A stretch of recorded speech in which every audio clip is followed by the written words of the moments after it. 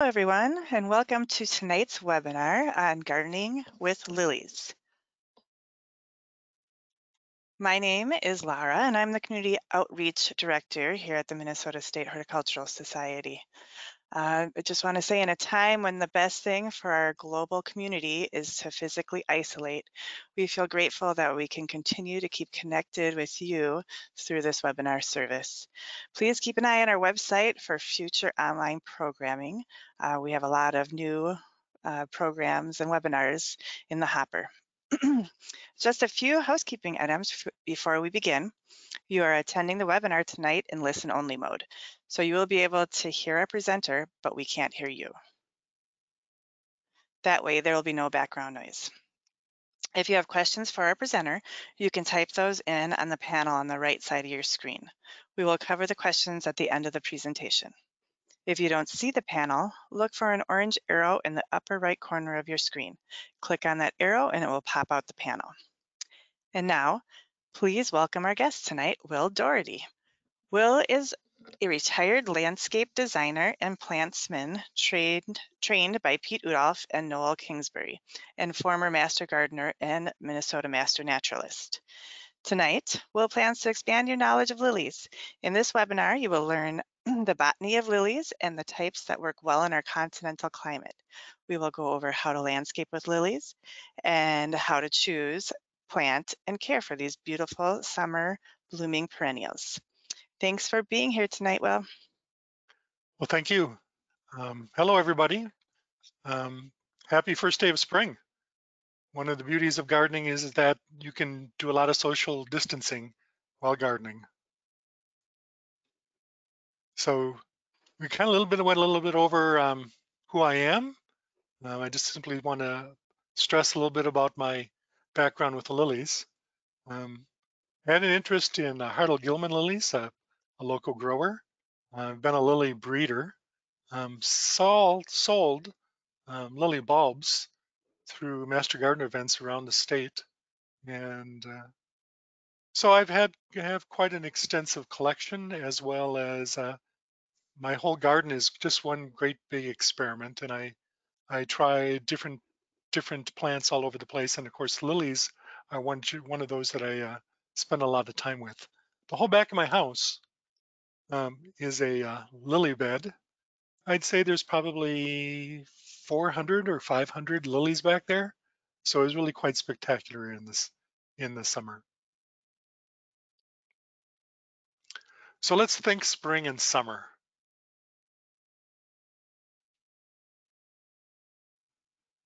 So in this class, we're going to kind of go over what is a lily, its life cycle, the parts of a lily, the types of lilies, those types of lilies that work well in our Midwest continental climate, the seasons of bloom. We'll talk about culture, planting, caring for lilies, putting lilies to bed, and propagation. And then what I like to call the hobby. I see lilies as the perfect hobby perennial. They're easy to maintain, easy to grow. They're excellent plants for hobbying, for propagating, for showing. And of course, at the very end, we'll have questions. So what is a lily? True lilies come from the genus Lilium. They're underground perennial bulbs. There are about 90 species across the Northern Hemisphere. Each one of those species has 24 chromosomes. They're noted for their showy blossoms, oftentimes called the queen of the summer garden. Let's talk a little bit about their life cycle. In the spring, the seed germinates with proper light, warmth, and moisture. We're not there yet. I do see my lily beds are being the soil is being to crack open from the pressure, well, with less moisture, but the seeds would not be germinating just yet. The seed swells and the seed coat breaks open. A taproot is created and a leaf shoot emerges. Now, there are actually two methodologies for seed to generate, epigeel and hypogeel, and I will not cover those right now. We'll cover them a little bit later when we're talking about propagating. The cotyledon that pops out of the ground will turn green along with the green leaf, which leads to photosynthesis and immediately begins to put energy into the ground and into the plant.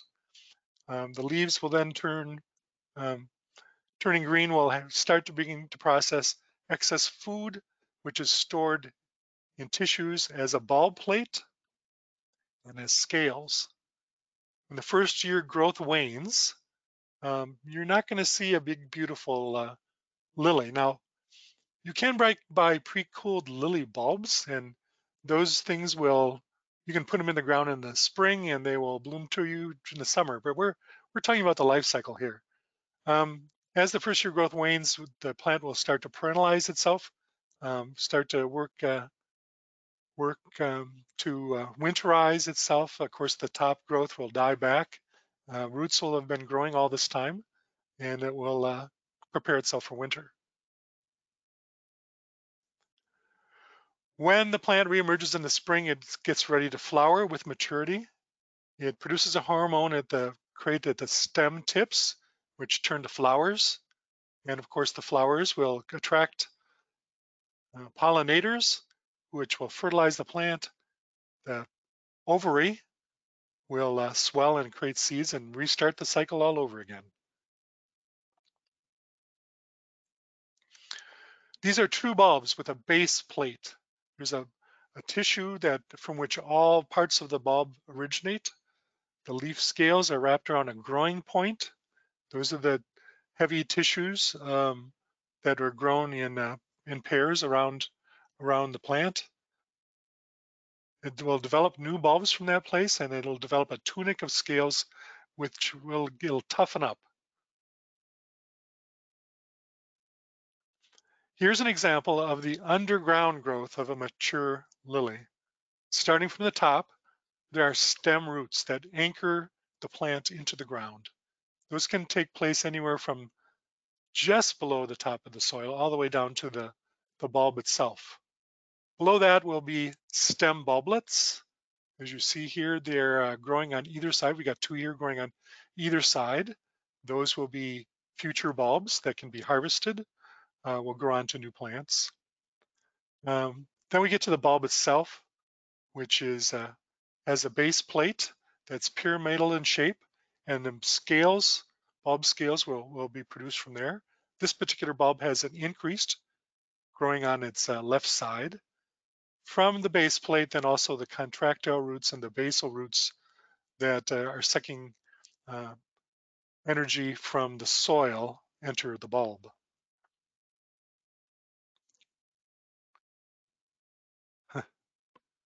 I'll get that right yet. Okay, there are a number of different types of bulb growth. There's the concentric model. That is what you would see if you were to start digging up most lilies. The Asiatics are all concentric, for example. They have a common pyramidal base plate, which is surrounded by scales. The stem will grow from the center and new bulbs from the side of the base plates. There are also fairly common as stoloniferous bulbs, which are like concentric, but they grow new bulbs are set out by a stolon or fleshy underground stem. L. canadense, which is one of the lilies that you may be able to find in Minnesota, is typical of a stoloniferous plant. Okay, there are some other rare growth patterns found in some North American species. There are stoloniferous stemmed plants, which create a stolon with new bulbs and a flowering stem. The stem will start to grow and actually will go either left or right or north or south. The stolon will grow and will produce new stems along its way. And then the actual flower stem will be at the very end. So that's the stoloniferous stemmed variety. There's rhizomatous, in which the base plate widens and the scales will develop around there. Typically, these particular plants have brittle scales. So if you were to have a species or hybrid from species that have rhizomatous conditions, the scales will flake off on you. So you gotta be very careful. But these are fairly rare growth patterns. Then there's the sub-rhizomatous type, which have a concentric pattern with a wild base plate. And it's like suddenly the base plate suddenly decides wants to go whichever way it wants to, and we'll grow new bulbs from that. Here is an example of young growth, young Asiatic growth of leaves, not yet showing any flower bulbs or flower stems. Um, very beautiful in itself. Here's another variety. As you can just begin to see, you can see the flower beginning to pop out of the top, the swollen stem tip. And of course, here's the example of it in a few weeks later. The flower, the parts of the flower, let's talk about that. There are the three sepals. There will be smaller in size. They're what hold the flower capsule as it's growing. And then there'll be three petals. Inside that will be the actual female and male portions of the flower. In the top left corner, you see the male portion, which is made up of the anther and the filament. And of course, then on top of the anther, we'll break open the pollen. Keep in mind, if you're ever going to grow and show or bring your lilies in, the pollen stains. So I'll show you an example later where all the pollen, the anthers have been broken off. Yeah, it'll be difficult to get the stains out of your clothing. So all that is called the pollen, the anther, the filament are called a carpel. Then the other side here on the top right is the stigmata, the female portion of the plant. As it matures, it'll get sticky so that it will be willing to accept pollen that um, some pollinator might place on it. Then there's the style, and the very bottom would be the ovary. That's where the seed capsule, the seeds themselves will be capsulated and grow. Okay, let's talk a little bit about types of lilies. First, we're going to talk about Martagon lilies, which are one of my favorites and very popular in Minnesota. It's also called the Turk's cap lily. It has an early bloom. This plant is blooming in spring. And it's also can be one of those lilies that can take shade. In fact, I'll show you an example a little later of some of my Martagon lilies in a shade garden. They're smaller flowers and the plant has whorled leaves around, unlike the Asiatic we saw earlier, where the leaves are growing up all around the stem. These will have whorled leaves in a pattern, having some distance between the actual whorled leaves themselves. They are very hardy, and they're called permanent lilies. Now, why would they be called that? That's kind of an unusual term. Martagon lilies, because they're hypogeal growing lilies, take a long time to actually germinate and grow to any type of maturity. Sometimes it can be to grow from seed to a plant, a fairly mature plant. It could take 10 years. Now, the beauty of them is that they can last as long as they don't run into mischief of animals, etc. We have colonies, we have known colonies of Martagon lilies that are 300 to 500 years old. So that's why you call them a permanent lily. You also can call them permanent lilies because you permanently want to leave them alone.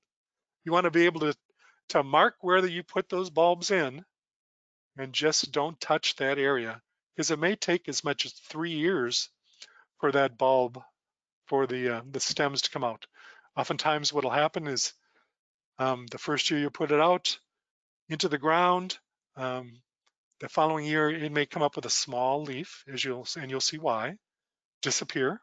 The next year again may put out a couple leaves. It may actually even get to be a foot tall and then die back on you. So oftentimes it'll be 3 years or more before you actually have a plant that produces flowers. Beautiful plants. Typically, because they take so long to grow, they're pretty expensive. I think if you could find them for $15 a bulb, you're in great shape. But some of these lilies can be anywhere from 25 to 150 or $200 a bulb. So they're kind of like a connoisseur lily, kind of like champagne. Now here we have Mardigons popping out of the ground. This is very, very early spring. This is probably late April, early May. You can see the soil type. It's kind of a gritty loam.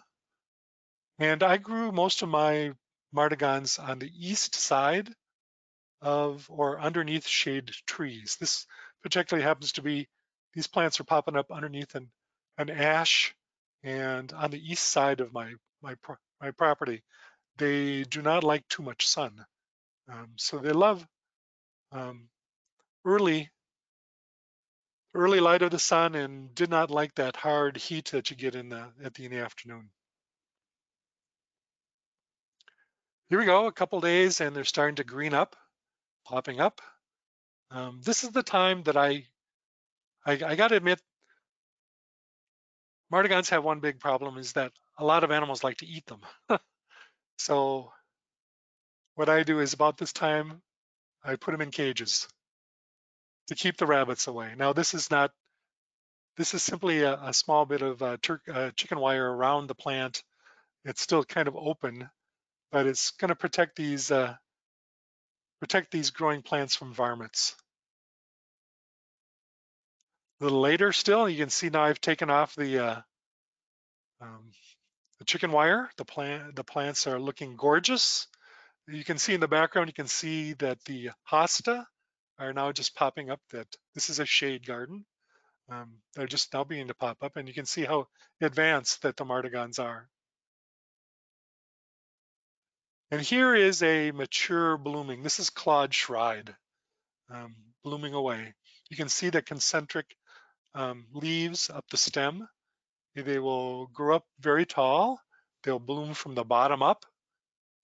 Hundreds of blossoms as the plant matures more and more. You get more and more blossoms each year. It's like a candelabra effect of these down-hanging flowers. And you can see now we've got the hostas in the background are growing as well and are now fully leafed out. You can see a smaller Mardigon that I just had planted in the ground in that place a couple years before, over on the left side. Here's some, we're gonna go through a couple Mardigons here. This is Terrace City. Orange, can be about, I'd say 4 to 5 feet tall. Lovely plant. This is a fairly commonly available Mardigon lily. Yeah, you could buy these for $15 a bulb. Here's a backhouse hybrid. Quite lovely. Cranberry Dancer. They come in whites, oranges, golds, purples, pinks, a lot of beautiful colors. Here's two species. On the left is the white variety of Mardigon, Lily Mardigon, and on the right is just a species Mardigon with a more pinkish hue to it. They can get quite dark and purple. Here's Sparkler, if you like yellow. And again, most of my Mardigons are in underneath shade. I have a couple of really large oak trees, and I have them on the east side of my oak tree. Here's the perfect example, a Mardigon underneath the oaks. There's Claude Shride again. This is Guinea Gold. You can see all the speckling and mottling. And look how vibrant the stamens are. This is Towering Delight. As you can see on the left, it is quite tall, probably about 6 feet tall. Beautiful mottled pinkish red. Okay, now we're going to switch to Asiatic lilies. These are the most popular lilies, the ones that are most commonly available. This particular plant, Landini, on the right, when it first came out, was incredibly popular because of its dark purple to black looking flowers. They are hybridized from many species. These have been hybridized for well over 100 to 150 years or better. They come in all colors except blue. They are probably the most durable for our continental climate. They multiply quickly, but they have no fragrance. Their bloom time is usually from end of June into July. Now they're sorted out by types by the way the flowers face. They can face up, out, or down. Here's an example, Kansas, of an up-facing lily. Most Asiatic lilies are up-facing. They also can be side-facing. This is Bronze Queen. Here's another example. And they can also be down-facing. This is a very popular down-facing Asiatic called Citronella. Beautiful yellow. Here's another one, peach butterflies. I used to do the Bloomington Farmers Market, and I had a blooming peach butterfly in a pot, and I virtually had to. I said I was going to sell it, but there were so many people wanting it, I actually had an auction, auctioned it off to the highest bidder. Here's an out-facing embarrassment. All the dots about the petals and sepals. This is Connecticut Memory. This has brushing, is what it's called. A brush of orange on the yellow. It's kind of a yellow-green. Here's Dancing Eyes.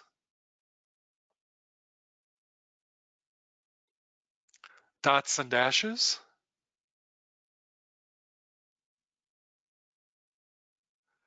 Ed Bruman. Now, as you see, though, you can see the variety. When you hybridize from multiple species and from plants where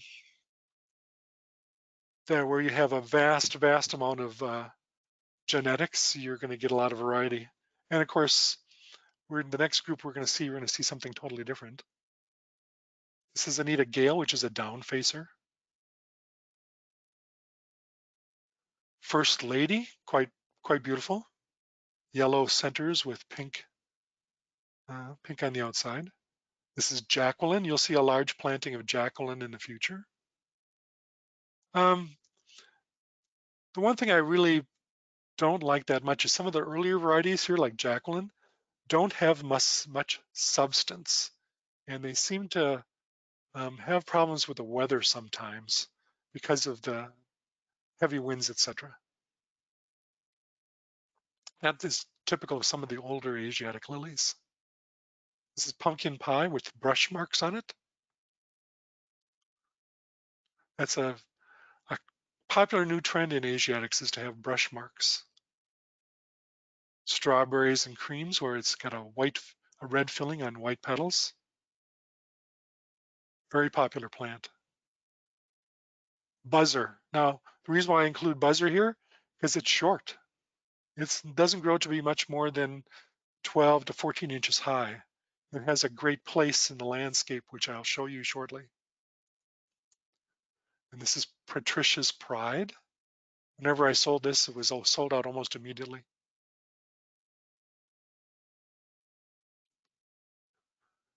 But look at the beauty and variety, the beauty and color that you can get. That's the beauty of lilies, is that fantastic assault of color that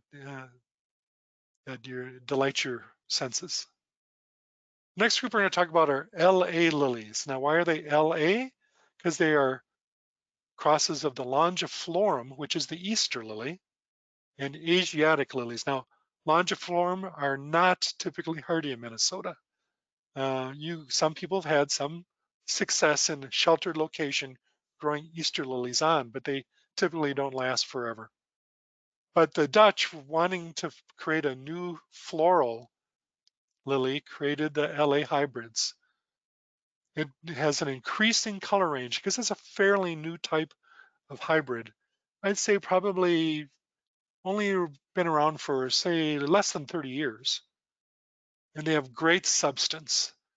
and very large size. I call these lilies on hormones because they're preposterously large almost.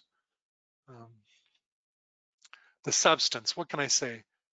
You can, if you want to take and say that Asiatics are like lettuce, LA hybrids are like cabbage. They have much greater texture. Typically in storms, they don't wither. The petals might tear off in storms because they have that substance. They have a long vase life. That's why they were grown for the floral trade, because you can cut them in, bring them indoors, and they'll last for quite a while. Some have fragrance, and their bloom time is usually mid-June through July. Now, I did one time had a slide that compared an LA hybrid, an orange LA hybrid, to an orange Asiatic. Could not find that, but to tell you that it's almost twice the size of an Asiatic is probably appropriate. This is a nice chrome yellow called Pavia. You can see the size of the flower is quite large. You can see the petals on the inside and the sepals on the outside. This is Brindisi, beautiful pink. Now, because they are fairly new, and typically were first available for growing as floral plants, they were not experimented with quite a bit as just landscape plants. So what I found over the years of buying LA lilies, that some worked extremely well in gardens and others did not do well at all. Now this is one that I've really always enjoyed. It's called eyeliner. I don't know if you can see on the left side, maybe you can see that there's a really small red margin all around the petals. And of course here you can see the dramatic impact that a group of eyeliner can have. This is a massed bed of eyeliner. Here you go, you can see a little better. You can actually see the red lining on that plant. And you can see the beautiful contrast of the plant with another that we're going to go through, another LA lily behind it. And this is it, Royal Sunset. This is really quite spectacular. It not only is wherever you put it, it's a royal sunset. In the sunset itself, it looks spectacular. It's a slightly, excuse me, a slightly smaller flower, but really floriferous. Grows prolifically. This is what they call a salmon color LA lily called Menorah. Maybe you want to call it cream. Here's a large selection growing in amongst hostas. And here's Red Alert. This is as red as it gets. Beautiful plant. Talking about orange, vibrant orange, South Point.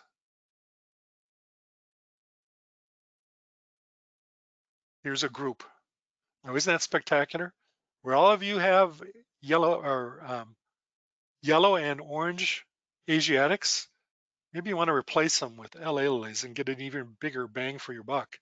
Really much spectacular. You saw Pavia, that's far greater in size and in quality than you would ever get on a solid Asiatic. Same here, South Point, big, beautiful, busting flowers in vibrant orange. Here's one called Suncrest, sitting along next to eyeliner with red speckles on a yellow background. This is Litouine. I've sold a lot of Litouine to people in churches who, rather than having, might have Easter lilies indoors, will have Litouine, which is a big flower. This is probably 8 inches across or more, outdoors in the church. The next type we're going to talk about are Asia pets. These are crosses between Asiatics and trumpets, which we'll cover again a little later. They're long-lasting, fragrant, they're usually trumpet-shaped. They have good resistance to disease. They don't need any winter protection in Minnesota, and their bloom time is early June and July. This is Creamy Bells, and as you can see, they has a trumpet shape. Here's Fiery Bells, nice orange. Oop. Okay, now we'll switch over to Oriental Lilies. Of course, these are the superstars of lily world. I have a slight problems with Oriental Lilies. I love them. They're beautiful. They smell heavily. They'll overpower a room easily when you bring them indoors, but they're short-lived in Minnesota. I once had an Oriental Lily bulb, probably 1.5 times the size of a softball, put it in the ground. It lasted 2 years. The reason being is that the bloom time is late July and through August, which oftentimes in our short season, our short growing season, is too short for an Oriental lily to be able to re-energize itself for the following year. So virtually what I tell people is that Orientals are beautiful and they are so heavily scented they'll just knock you out, but only expect to have them for a couple years. This is a particular variety called Double Prize, which has nose on nose petals. Here's Esperanto.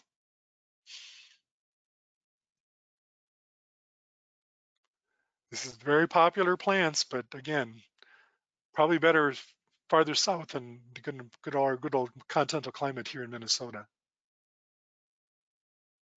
Painted Charm. Huge flowers.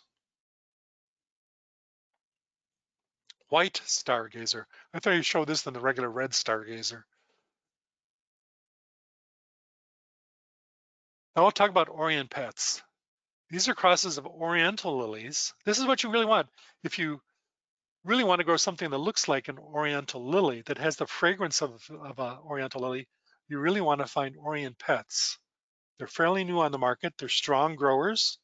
They have that same great fragrance that you would get out of an Oriental lily. And oftentimes they're commercialized as tree lilies. Why is that? Because they are huge. These are plants that can grow into large clumps that are 7, 8 feet tall. Their bloom time is July and through August. This is a variety called American West. These are very hardy and can regrow year after year after year in Minnesota and in the upper Midwest. This is Indian Summer. Some of the plants are out facing and upright, and some of them are down facing. This is Red Dutch. Because they are fairly new, they don't have the vast variety of color and form that you would get in an Asiatic lily. Sea Treasure. American Spirit. Huge. This is like a 9-inch flower. Then there are Aurelian lilies. These are easy to grow from seed, which is, well, we'll talk about seeding for a little while. They have wonderful fragrance. Petals are more flared. They have huge flower heads. Oftentimes they need to be staked. Unlike the Orient Pets that can have large stems, these are a little bit more, well, weather can knock them down easily.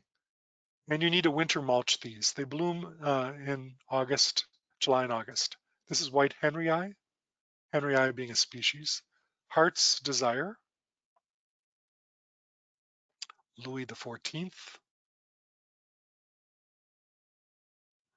And then there's trumpet lilies, growing tall, very fragrant, stately flowers, huge bulbs. They also need staking oftentimes. This is another one you want to mulch in the wintertime. They bloom in July and August as well, throughout summer. This is Amethyst Temple. Anaconda. You can definitely see where they get the trumpet. Golden Splendor. Out facing, up facing. And of course, there are a number of species lilies that are commonly available. Two that are native to Minnesota are Lily of Michiganancy and Philadelphicum. One is a prairie plant. I believe that's Philadelphicum in Michigan's. Oh, I got them reversed, I think. And one is a woodland plant. Philadelphicum can be about 6 to 8 feet tall. Here's another one, Auratum. Now these are things that most real aficionados will grow. These hybrids. Bellingham hybrid. This is Canadensis variation rubrum, down facing. Amabile, another down facing flower. In this case, it's actually there's varieties in orange and in yellow. Doricum, which comes from Siberia. Okay, so now we know the types that grow well in Minnesota. You notice I didn't talk about tiger lilies. Many people grow tiger lilies. My problem is that tiger lilies are vectors for the mosaic virus in lilies. So oftentimes you can grow them, but know that they are immune to mosaic virus themselves, but will spread it all around your yard. And if you're growing many, many, many different types of lilies, it's best you forget about tiger lilies. Now, my neighbor, the first house I bought, her entire backyard was landscaped with tiger lilies. Quite gorgeous when they bloomed. Here is eyeliner in amongst a bunch of perennials. Well, many lilies actually are meadow plants. Mardigons, for example, will have a number of different number of different places they grow. They can grow on mountain tops as well as into um, woodlands. But here's an example: tall, creating a backdrop in this garden. But there's a number of different types of landscaping ideas, different things you can do. They can be used in patios as potted plants. You can use the potted plants to, if you got a bare spot in your landscape, you can pop a couple of plants, potted plants of lilies, and they'll provide color for quite a while.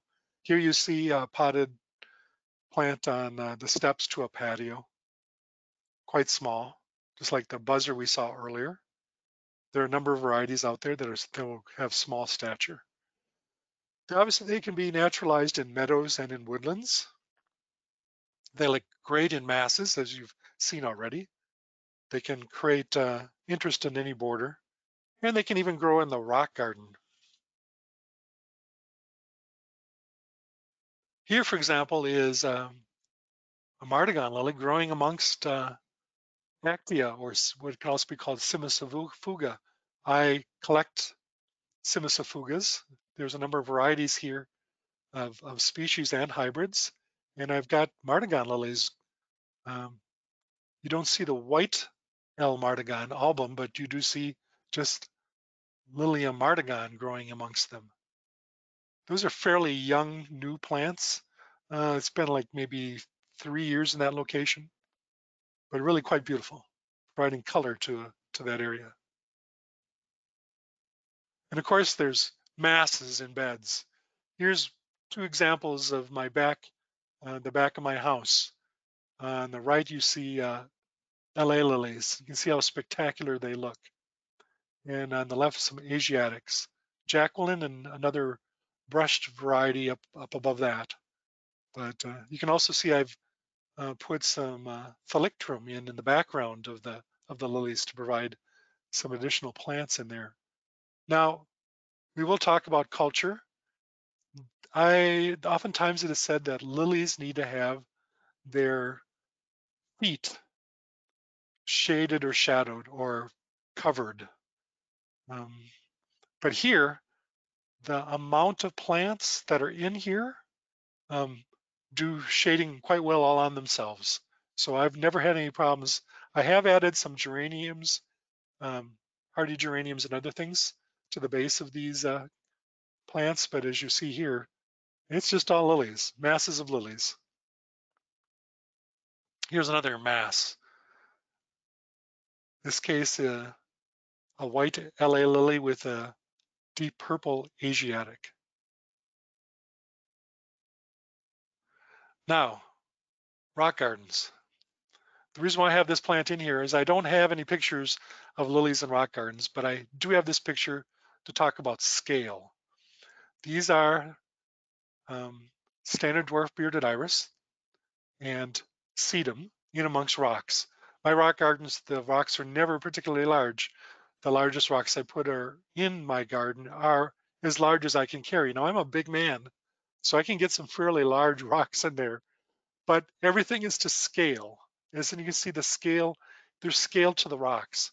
If you're going to grow lilies, and many lilies will do quite well in these conditions, they need to be small. They need to be the plants that we saw, like those that were sitting on the stairwell.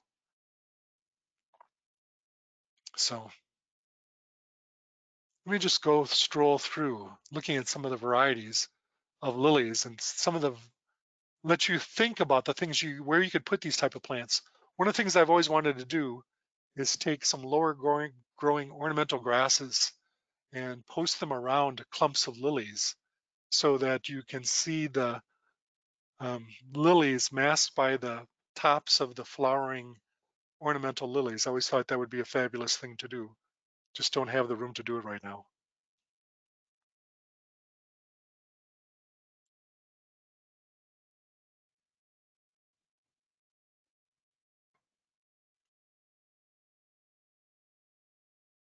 Now that's a mass for you. Okay, let's switch to lily culture. Lilies virtually grow from zone 3, which would be southern Canada, to zone 8, which is short of Texas and Louisiana. We're going to talk about their light requirements, their soil requirements, the planting depth, mulching, fertilizing, pest control, diseases, and after bloom. So it's we're going to talk about quite a lot here.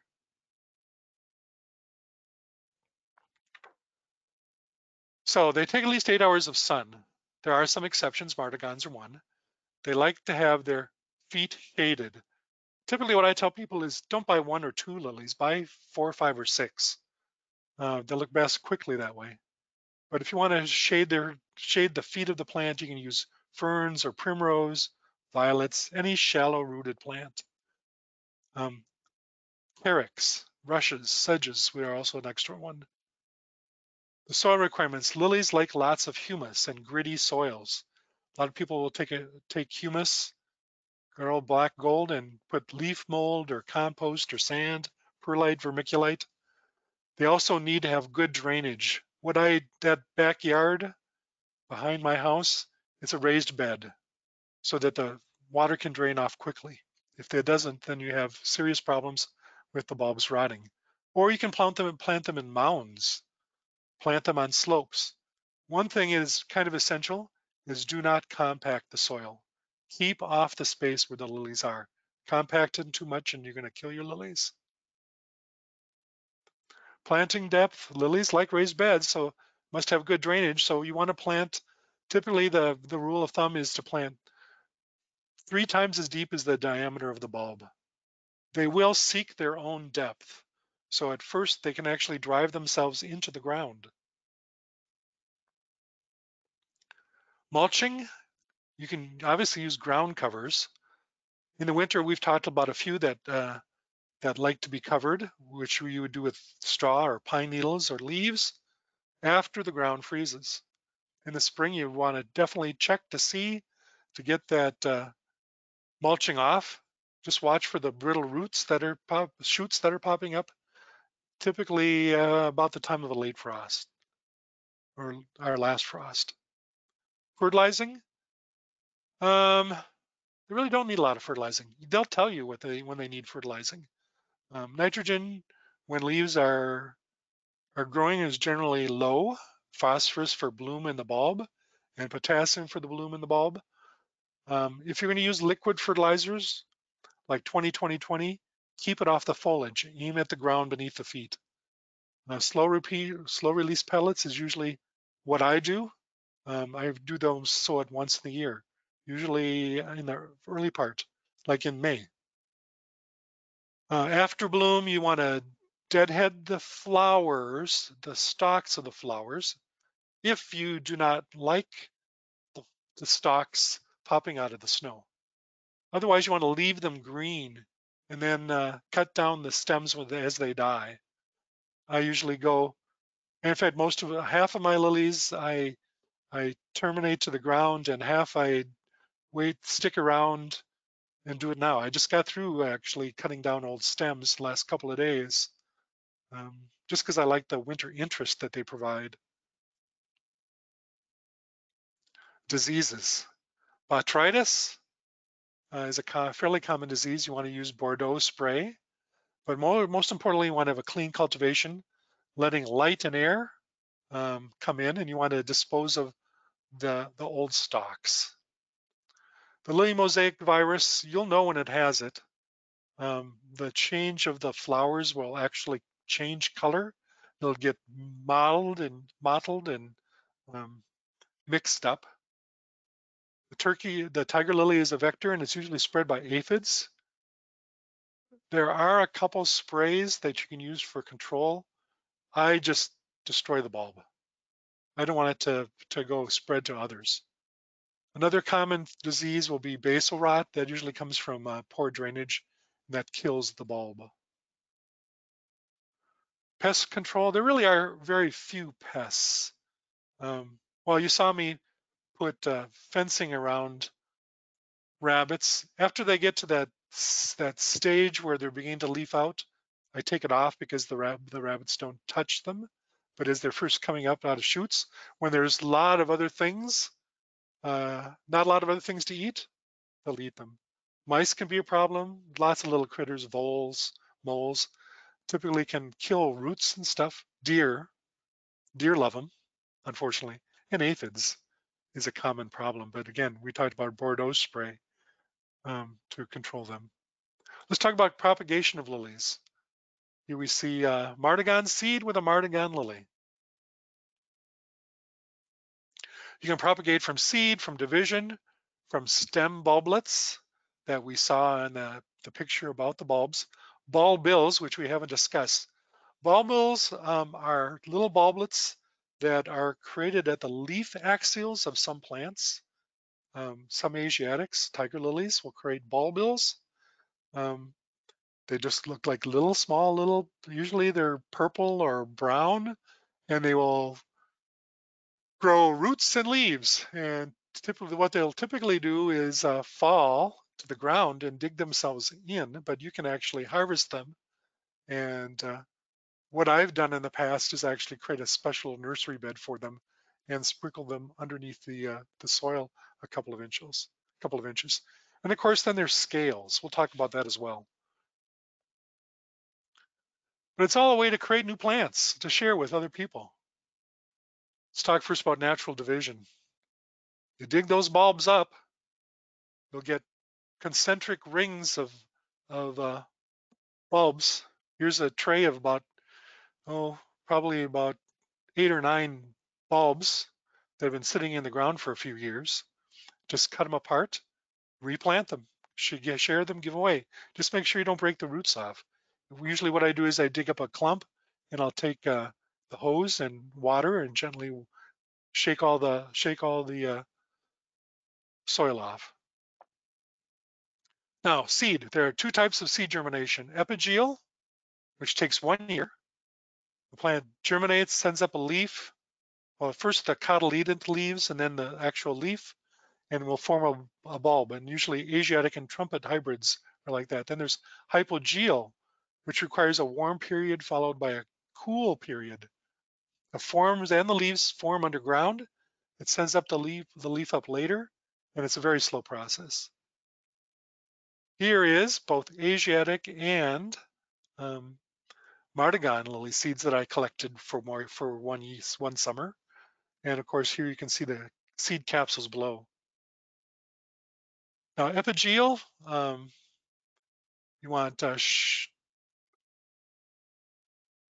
moist mix, plant the fresh seed on top, cover with an inch of mix, cover with plastic, and keep around 70 degrees. It germinates in roughly 18 days. You want to keep them damp. Yeah, we're talking about seed that is just harvested rather than keeping it around. Don't let the container dry out, and after a year, transplant them. Mixes of, some people use vermiculite or perlite, sphagnum moss, pumice, or sawdust. I've used sawdust, works quite well. You want to keep it just moderately wet. Then there's hypogeal. There's a number of processes for doing hypogeal bulbs. You can seeds. You can directly sow them. You can sow them in baggies or into glass jars. They usually require 3 months of warm 70-degree weather and 3 months of cool 40-degree weather. I'm showing here the book Martagon Lilies, which is available from the North American Lily Society. That gives you, if you're interested in growing Martagons from seed, we'll give you a couple different examples. Here's an actual demonstration. We started with the seed, then it will grow a short anchor. The epigeals will anchor into the ground, and the cotyledons will then pop up, and then it will also then grow a true leaf. That'll all happen in 1 year. Hypogeals, we start with a seed, it'll grow a small little bulb and roots in the first year. The second year then, it'll also then begin to grow a true leaf, and the true leaf and not the cotyledon, the monocotyledons, will grow and pop up. That'll usually happen in the second year. And that may be all that you see is one leaf the first year. You'll see maybe a larger, better plant in 3 to 4 years. Then, of course, what you can do is you can scale. What you're doing is taking the bulb out of the ground, and you saw the scales on the sides of the bulb, creating all around the bulb. What you want to do is you want to break them off gently, trying to get a little bit of the base plate as well as the scale itself. Put them in baggies with peat moss, put them in the refrigerator over the winter, and you get little bulbs. You can see here to the right, barely through there, you can see bulbs that are growing, showing their first cotyledon stems. On the right, you can see a bunch of Martagon scales that are beginning to grow. But this is what you're going to get after the first. Typically, an epigeal plant, you're going to see scales like this after bulbs from scales like this. Let's talk a little bit about hobby plants. I said that lilies are fabulous. They're beautiful cut flowers. They're excellent plants to show as well. So here's a design at one of the North Star Lily Society shows. As you can see here, you can see that there's no pollen heads, no anthers. They've been taken off, and all you see is the filaments around the flower. As I said, because they stain. Stains are bad. Here again on the left is another display of stargazers, and on the right, on the horticultural portion, is a Martagon. Now here, as you can see, the pollen-bearing plant, the pollen-bearing part is kept on because you're displaying the whole plant.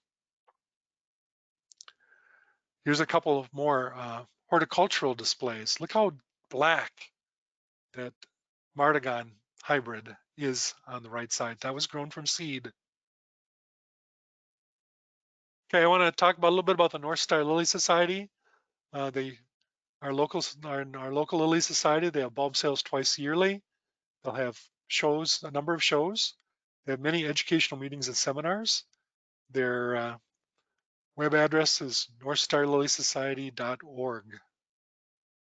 Of course, they are part of the North American Lily Society, which had a show here. This is a commonplace for the North American Lily Society to have shows.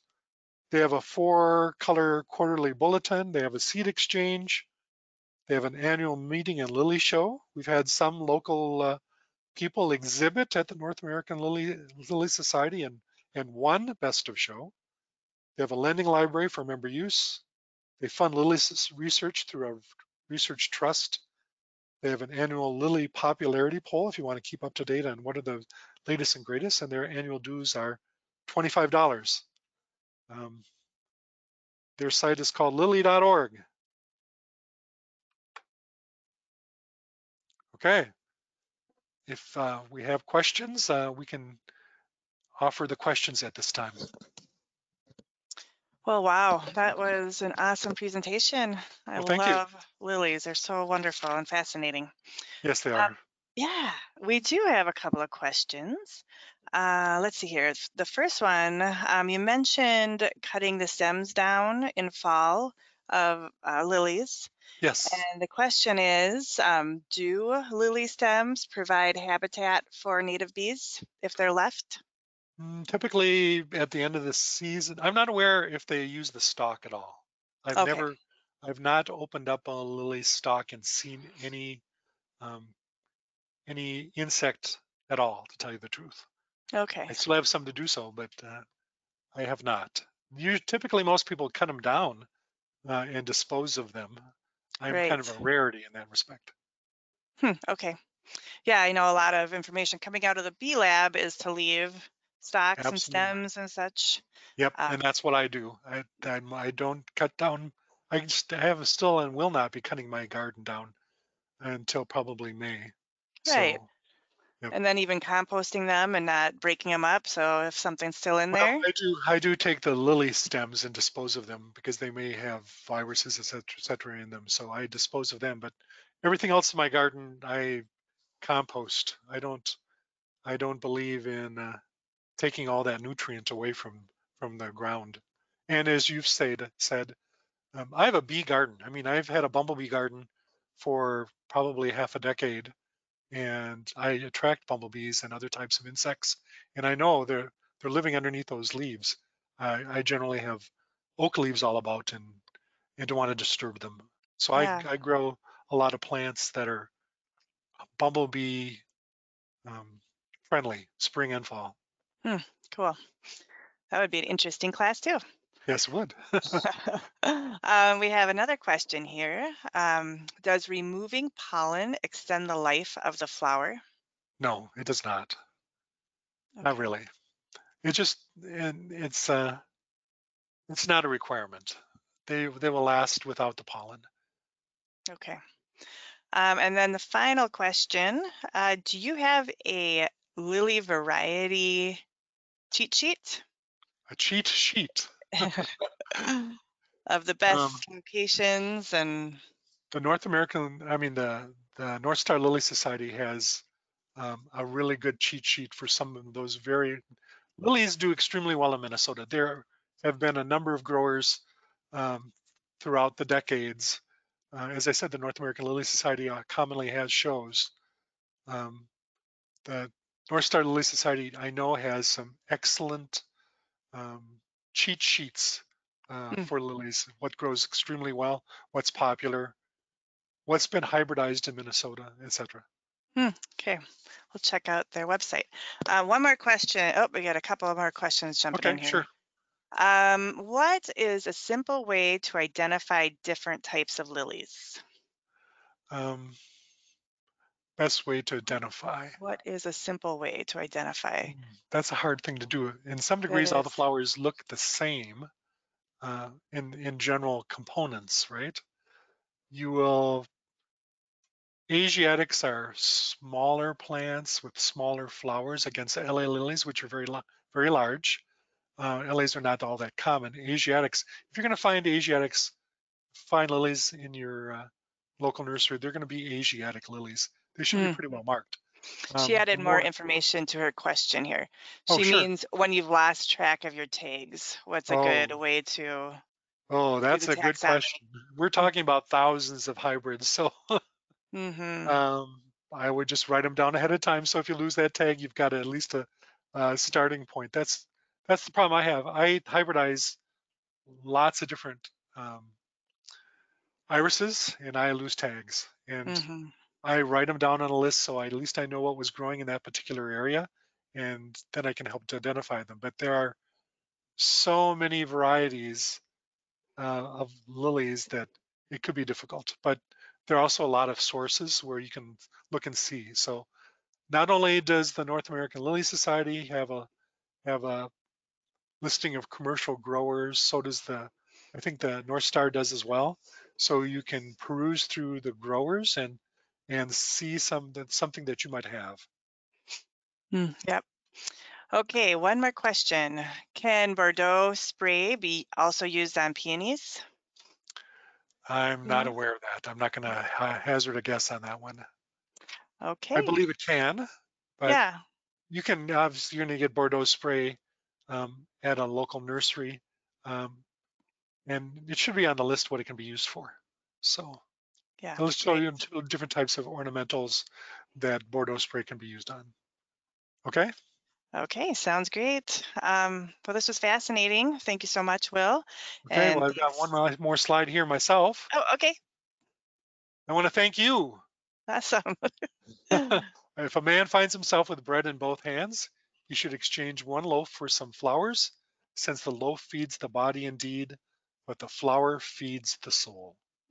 Love that. So thank you all very much for attending. Thank you. And if anyone has questions, you can email myself. My name is Lara, and I'm on the website. My email address. Any questions for Will, you can send them my way, and I can forward them to you, Will. Does that sound okay? Certainly can. Okay. And then let's see. When you leave tonight's webinar, you will receive a survey.